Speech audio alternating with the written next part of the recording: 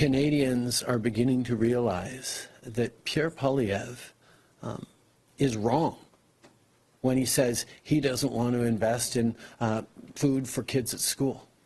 He's wrong when he doesn't want to see $10 a day childcare spaces created. He's wrong when he doesn't want to see free insulin go to Canadians in need who are fighting diabetes. He's wrong to not want to put the strongest balance sheet in the G7 in service of Canadians. Confident countries invest in their citizens and in their future. That's what we're doing. That's a choice he wants to take away from Canadians.